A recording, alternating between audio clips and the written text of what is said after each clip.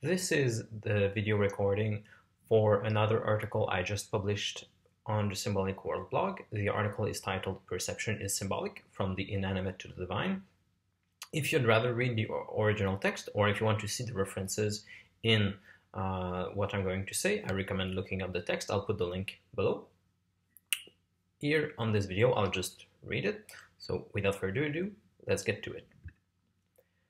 On a first reading, St. Luke's account of Christ's appearance on the road to Emmaus is puzzling to Christians and non-Christians alike.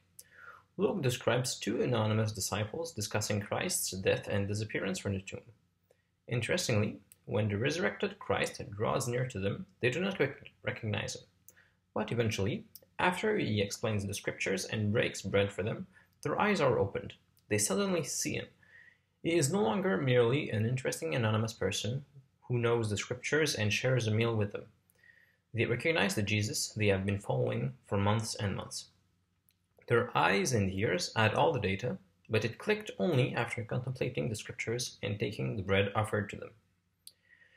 My contention is that this interesting story tells us not only about our place in the church, where we listen to the scriptures and share bread with Christ to see him, but also about perception in general.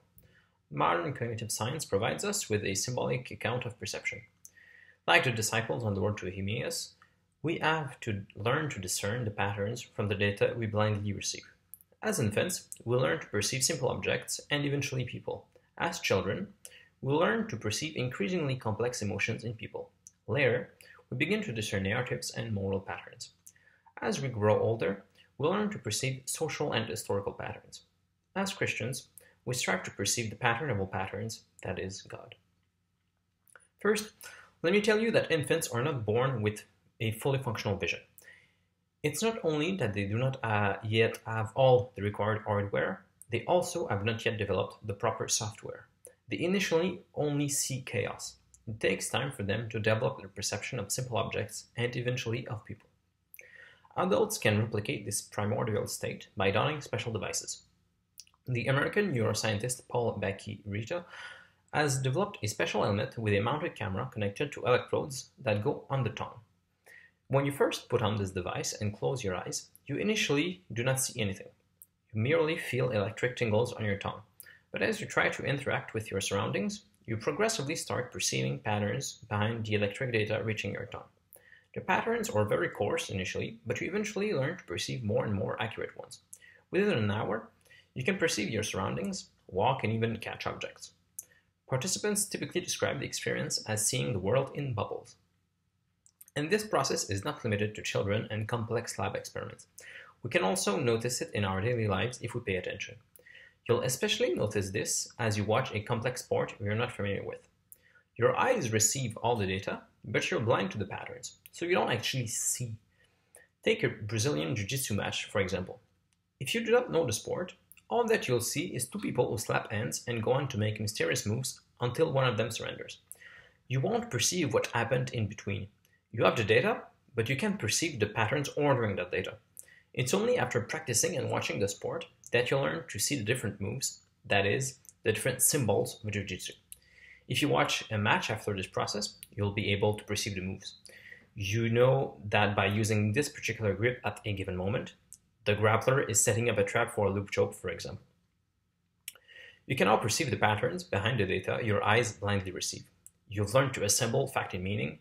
You've put the symbol together.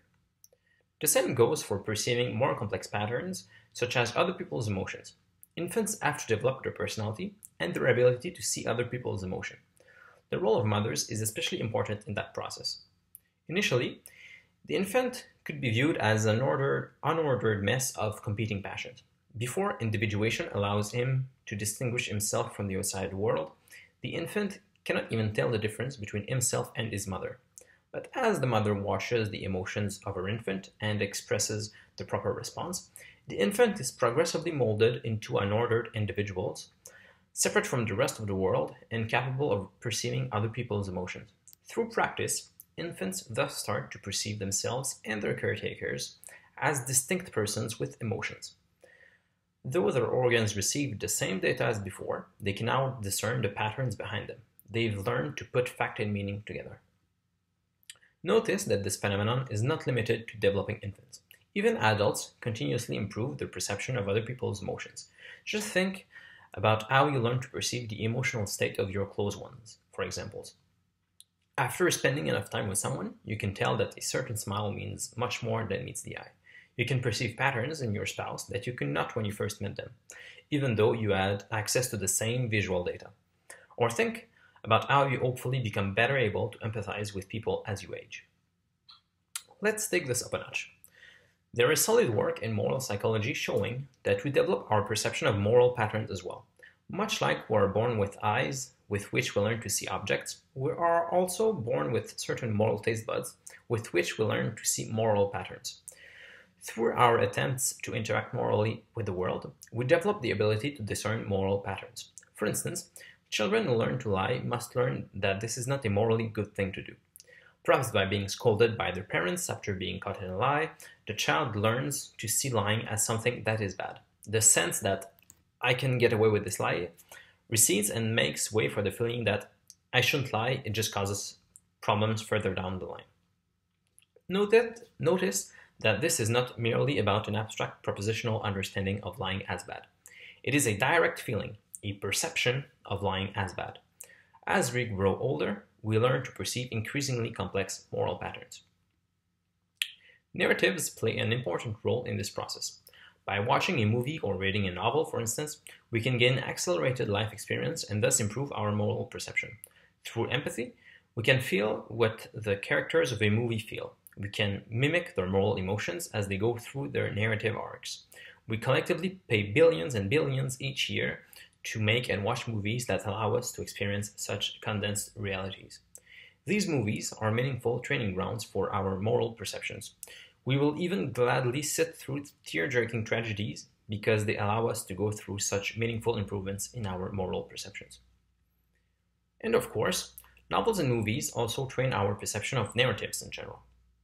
That's yet another kind of perception we have to learn through practice. Whereas children cannot even tell the story of their day, adults can effectively follow and summarize theirs. A movie that puzzles a child can be trivial for an adult who has assimilated all the patterns that the movie has to teach. Though the child's and the adult's eyes and ears receive the same visual and auditory data, the adult can perceive patterns that the child is blind to. Though the young and the wise read the same newspaper, the wise can perceive social and historical narratives to which the young are blind.